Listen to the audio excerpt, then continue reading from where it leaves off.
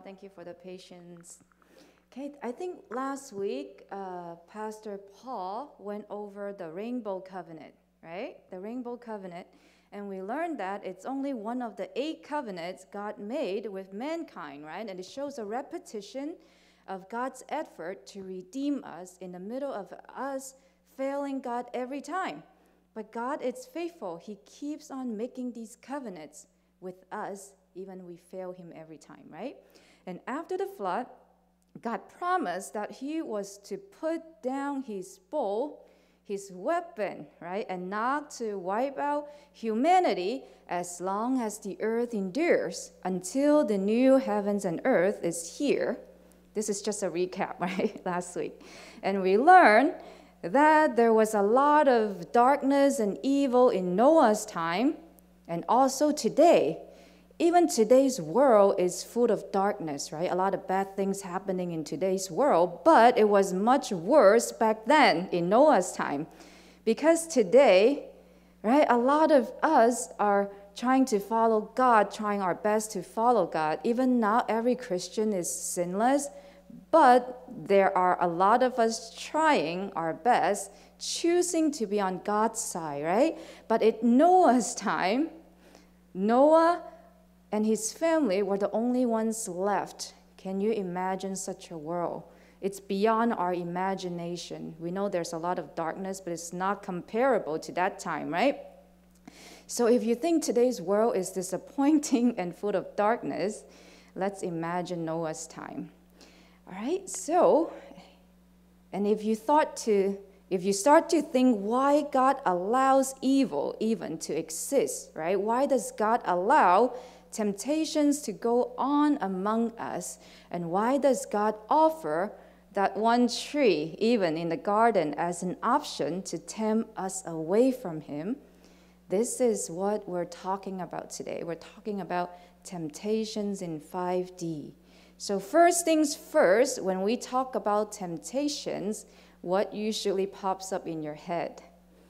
Is it K-dramas? Is it ice cream? Is it shopping? Is it gaming? While all these are temptations at some point, right? But this is not N-O, right? This is not exactly the temptation we're talking about from the Bible. Temptations from the Bible points to Satan's lies to tempt us away from God and from the teaching of God. Right? You see, in Genesis, it states when the relationship between God and human is broken, so is the relationship between human and other living creatures and between human and the earth. So, Satan's lies are what causes divisions between people and people with God, and this is the temptation we're talking about today. Okay? So, we can have pleasure, we can have enjoy all these fun, we can have all of this in Christ as long as we put God and God's teaching over these pleasures. And I'll be sharing with you a couple of my own struggles with temptations later in the sermon. Okay, stay tuned.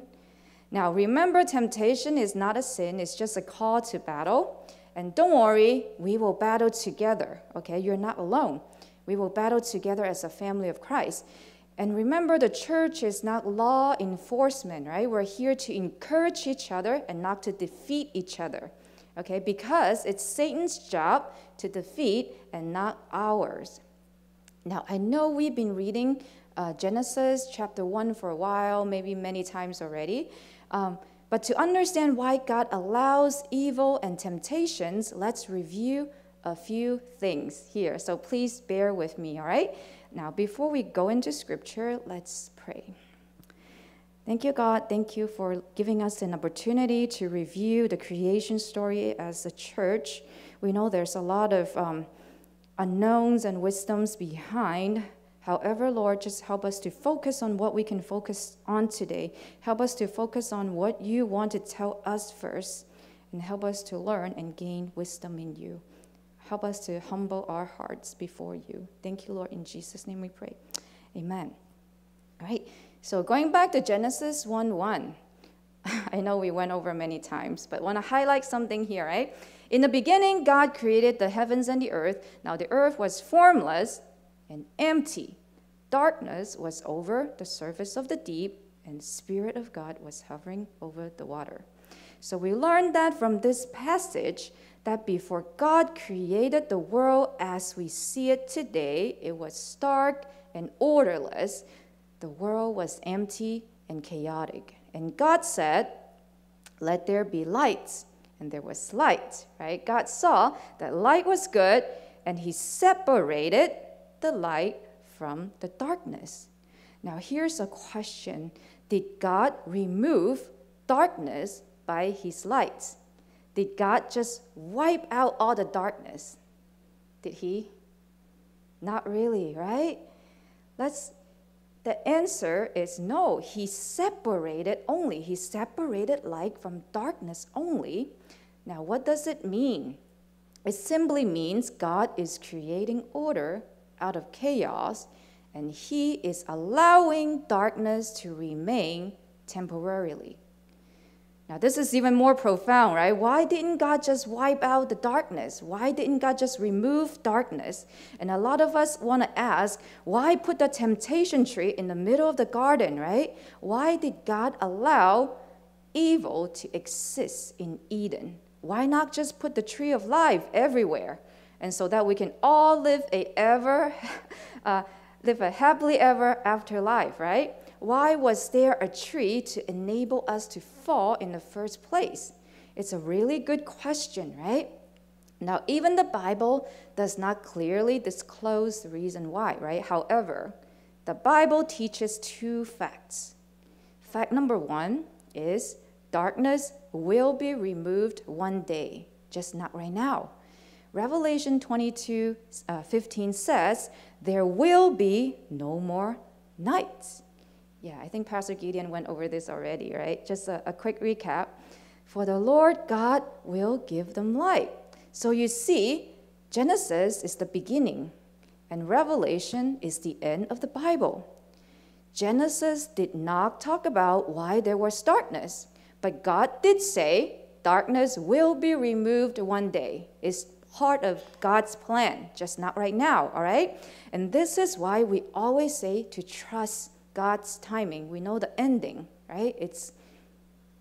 We're going to have a good ending. So a little short review so far. God created light in the middle of darkness. Darkness will be removed one day, just not right now. Okay, fact number two. Jesus was also born in a world full of darkness. He was not born in heaven, and he was not born in a greenhouse. Jesus was tempted by darkness the very same way, exactly the same way like Adam and Eve were tempted. So now, God did not make it impossible for Jesus to sin. Jesus was totally capable to sin, only that he did not, right? The same tree of knowledge of good and evil, let's call it KGE, right, in short. The same tree of KGE was offered to Jesus as well. And matter of fact, Adam and Eve failed the first temptation by Satan, but Jesus, on the other hand, was tempted multiple times, not just one time, right? But Jesus still held on tight to the truth and did not sin. This is very interesting, right? God did not protect Jesus with a rain suit and did not set a virus protection formula to make Jesus harm-free. This is rather a complicated concept, but it's called the impeccability of Christ, okay? And we can go over this during a coffee chat if you want. Yeah, we can go over this in another message. But Pastor Justin, our beloved PJ, right, he also offered another insight, which I really love. He said, the tree of KGE represents a real choice for mankind to exercise our free will. So if you offer a menu, right, let's say espresso number 1 and espresso number 2, and you ask, what's the difference? And the waiter goes, there's no difference. Then you're not offered a real choice to choose, right?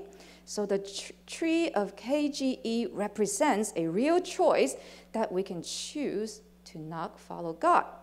As a matter of fact, there are many more trees that are edible in Eden, and Adam and Eve were surrounded by tons and tons of edible fruits, but only one tree that's not edible. So we can't really blame God for setting them up, right? So now let's take a deeper look into Adam and Eve's test. Genesis 3:1, Satan said to the woman, what did Satan say? Satan asked, did God really say, right? You must not eat from any tree in the garden. Today, Satan likes to ask the same question, right? Did God really say? He always asks that. Did God really say marriage is between a man and a woman? Did God really say to love your enemies? Did God really say once saved, always saved? Or did God really say you cannot smoke? Did God really say you cannot gamble? And many more, right? What do you think? Did God really say that? Like, I really encourage all of us to ask these questions, right? We can sit down and chat over these things together. And we need to read the Bible ourselves humbly and academically. It's important that we get the answer from the Bible, unlike Eve, right? So that we know if God really said it or not. Let's continue and see how Eve responds, right? The woman said to the serpent, we may eat fruit from the trees in the garden, but God did say. Now, Eve sounded really sure. God did say that, right? Let's see what she's so sure about, right? You must not eat fruit from the tree that's in the middle of the garden, and you must not touch it, or you will die. Okay, now wait a second. Did God say you must not touch it? Did God say that? What do you think? Let's see what God did say, right? This is what God said to Adam. You are free to eat from any tree in the garden, but you must not eat from the tree of the knowledge of good and evil, for when you eat from it, you will certainly die. Right? Clearly, God did not mention not to touch the tree, right? God did not say that. So we see how important it is that we understand the Word of God fully, not partially, right? Eve clearly did not understand why or why not to touch the tree, or why not to eat from the tree. She didn't know. She didn't know the concept or intention behind it. She did not know the will of God. And because of this, Eve failed. Now let's quickly go over how Jesus overcomes the temptation. Jesus overcame the temptation by the Word of God. When the devil challenged him, Bible knowledge, right? Oh, there we go. Jesus countered Satan also by the Word of God. Luke 4:5 says, Then the devil took him to the holy city and had him stand on the highest point of the temple. The devil said, If you're the Son of God, he said, throw yourself down. For it is written, He will command His angels concerning you, and they will lift you up in their hands, so that you will not strike your foot against a stone. Sounds really familiar, right? Do you know there's still a lot of good number of Christians today? They like to quote the same Bible verse and throw themselves in dangerous situations, claiming God will protect them no matter what. And I have heard a terrible story in which some pastors, they kept praying for the sick at the deathbed, right? And ordering the sick to get up and be healed. And if the sick is not getting up, he's blamed for not being faithful enough. It's a true story, right? It's terrible, but it's a true story. And there was this other church even praying to resurrect a dead toddler girl. They kept praying for days. They claim God listens to prayers, right? But they were forcing God to resurrect the girl. I mean, God listens to prayers when we pray for His will to be done and not our own self-centered wills, right?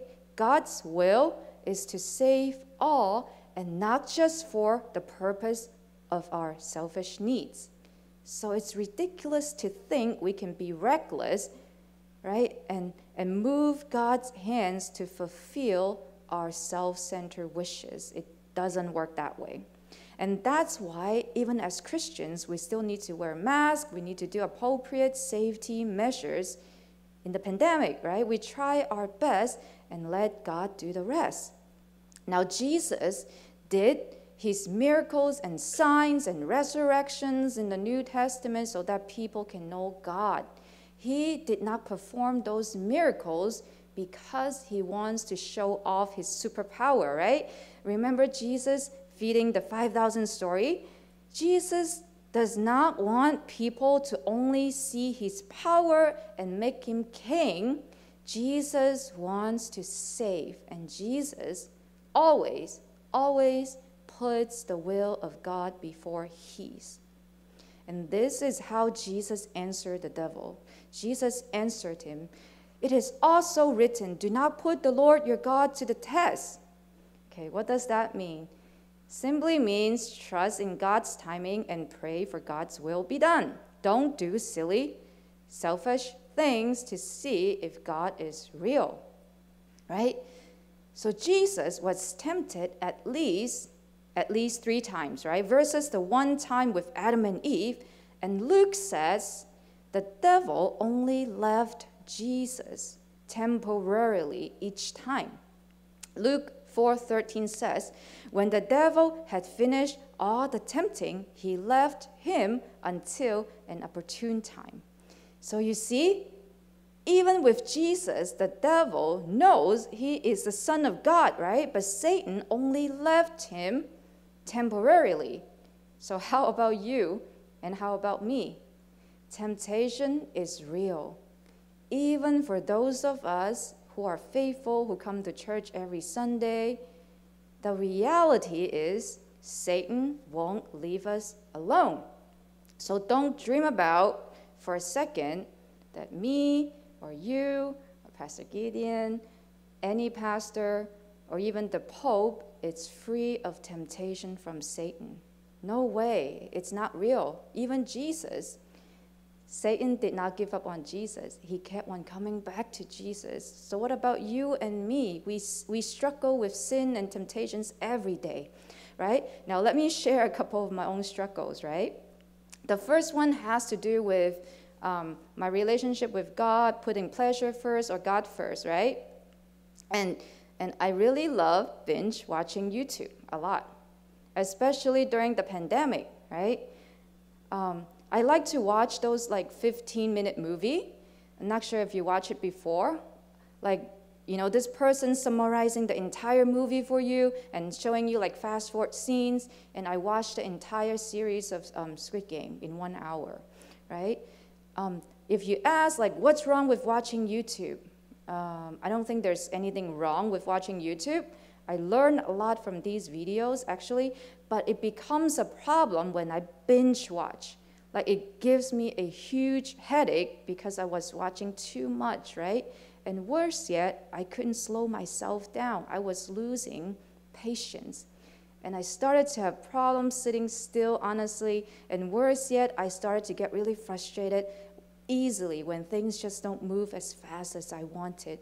I realized it started to become a problem, and so I prayed to God to help and intervene, right? I prayed continually for a couple of weeks while I continued the binging. But slowly and gradually, God diverted my attention to serving the E-Zone ministry, right? So I started to spend a lot of time like serving this ministry, and I didn't have time to binge watching YouTube, right? And instead of watching videos, I was making videos. And I really thank God for giving me this opportunity. However, temptations are still here, right? I still enjoy watching YouTube as much as I can. It's my way to relax, but thank God he gave me now this opportunity to serve the church. So now I can watch YouTube and find videos and graphics to share with the youth. I find myself excused to watch YouTubes, right? I didn't prepare a video today, but usually I insert 1 or 2 funny videos. But I really enjoy this time preparing messages and PowerPoints for sermon. I really enjoy spending the time here, and I don't prefer YouTube over this. I prefer preparing over YouTube, and I thank God for walking me out of the binging. I am not saying that we have to quit our bad habits right away. We can pray as we continue these habits, but allow God to intervene, wait for God's timing, right? And follow God with an open heart. It's very important, and we will experience a transformation from within and not by force. So, I think pleasures are good until we put pleasure over God, right? And there's this one more thing that's called delayed gratification. I think a lot of us have heard about this, and we taught about this in CM, but I think this is not just for kids, it's for all of us, even adults. We have to learn to master this, right? So people who are able to wait to enjoy are able to enjoy the best and are more successful in our lives. When we lose self-control and don't want to wait to enjoy these pleasures at the right timing, it will lead to destruction if we put pleasure over God. And also, if you wonder, like if there are certain videos or dramas, is it appropriate for me to watch? My own way of evaluation is we can watch this with Jesus sitting next to me. I always do this. Jesus is sitting next to me. If I feel comfortable to watch with Jesus and put him first, watch all you want, right? Just develop that relationship with Jesus first and seek wisdom in God. We cannot overcome temptations alone, but we can only do it with Jesus, because Jesus is the only one who overcame all the temptations himself. And also we have to read the Bible. Sorry, my graphics are a little like youth-like, right? Can we go to the next slide? Did it stop? Yeah, there we go. So never stop reading the Bible, because Jesus is the Word of God. I mean, he's not just an imaginary friend. We can imagine Jesus sitting next to us, but that's not all. Jesus is the Word of God. We have to overcome temptation also by the Word of God. I'm very happy that we're going through this Genesis campaign. We can spend time reading the Bible together as a church, and that is one way we can overcome temptations together, right? So I have to move faster, right? My first struggle with temptation is about pleasures. Now, my other temptation struggles are about relationships with brothers and sisters and family. Sometimes we're so focused on right or wrong, right? Your principles, my boundaries with people so much. We care so much of what makes us feel comfortable. And Satan uses these opportunities to cause divisions in church and in families. Now, even Pastor Anders, my husband, and I serve the church together. We sometimes have like differences in opinions, right, in a lot of the areas.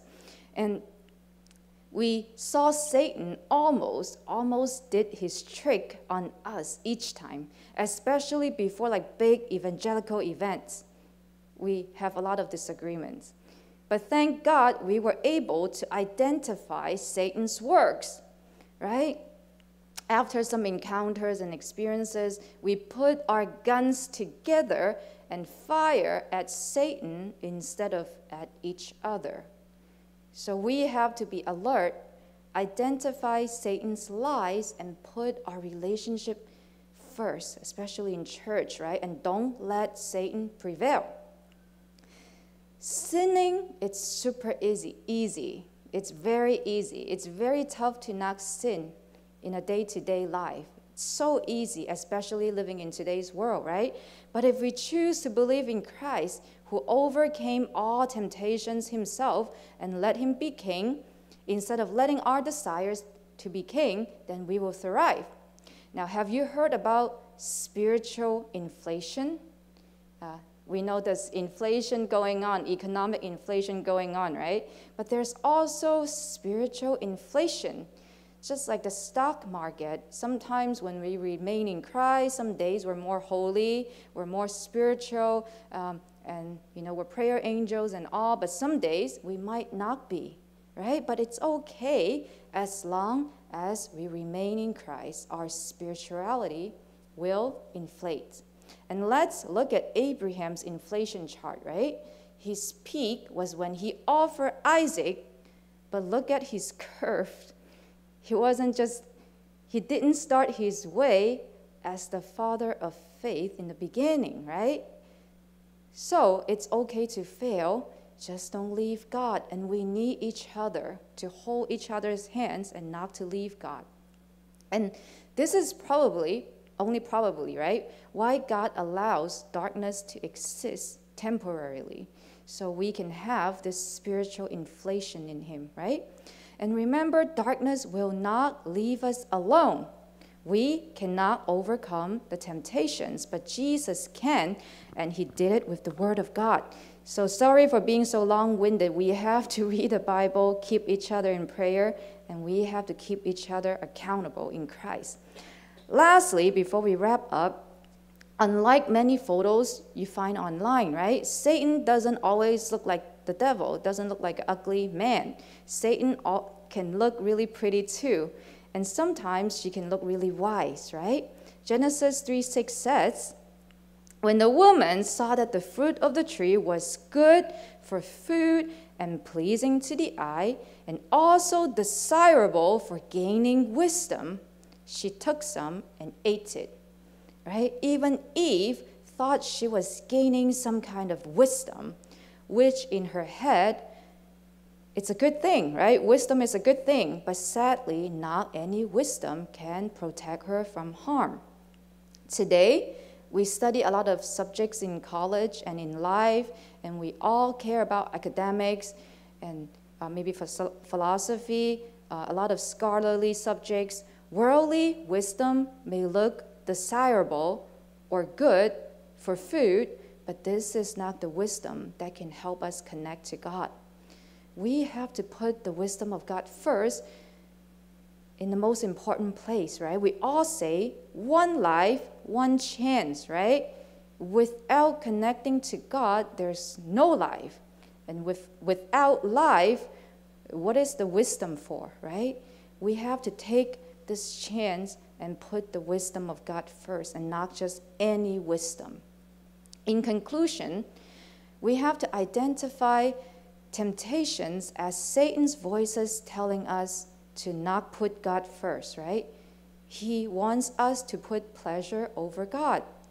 And Satan's temptation always causes divisions between brothers and sisters and in families so that we cannot glorify God as the body of Christ. So we have to be alert, be smart. We have to hold on tight to the Word of God and point our guns to the enemy and not each other.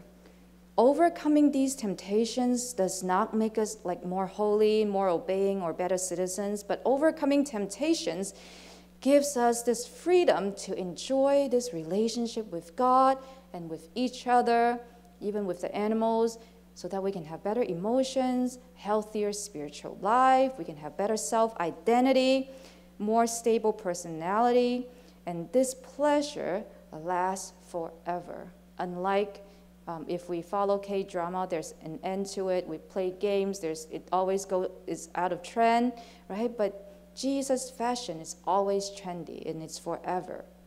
Now, if we remember anything we talked about today, just remain in Christ. Simply remain in Christ. Let's read the Bible together, encourage each other, and count on that spiritual inflation, because we know that darkness will be removed one day, just not right now. We have to keep on fighting, right? Let's pray. Thank you, Jesus. Thank you for allowing Christians from different parts of the world gather together on a Sunday. There's a lot of preaching going on. We're all preaching from the Word of God. We're all preaching from the Bible. It's really hard to stay in the Word of God. Lord, we need your help. It's not entertaining. It's not as entertaining as gaming and watching YouTube, but Lord, we know that this is what gives us eternal life. And this is the wisdom, the only wisdom that can give us life. So help us to have the wisdom to put you first as well, Lord. We can be easily diverted. We're easily attracted by the world. So we need your help. Holy Spirit, Jesus, Father, help us. Fight for us. Help us to encourage each other, remain in you as a body of Christ, and keep each other accountable. And we do this all in you, in your name. Thank you, Lord. In Jesus' name we pray. Amen.